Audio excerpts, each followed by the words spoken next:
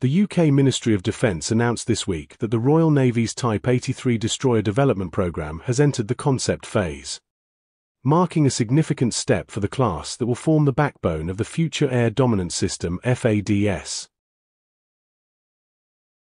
The new ships are expected to replace the current Type 45 destroyers, with initial operational capability projected for the late 2030s.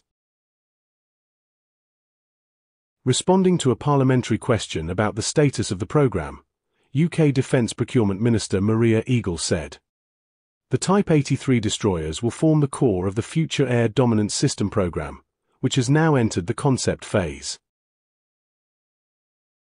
FADS will replace the UK's current maritime air defence capability, currently provided by the Type 45 destroyer programme. As the programme is still in the concept phase, few concrete details are available about the upcoming Type 83 destroyers.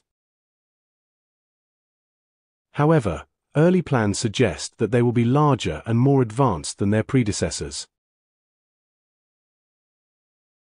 With a primary focus on air defence missions, the ships are expected to have advanced capabilities to counter a range of missile threats, including hypersonic weapons, while also maintaining the potential to strike at sea and land-based targets.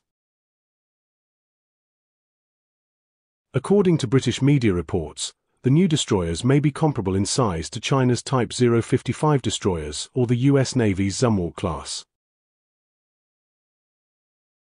However, these claims are based on unofficial conceptual designs, so their accuracy is uncertain. At a minimum, the new platform is expected to include Mk-41 vertical launch systems, directed energy weapons, and next-generation radar systems.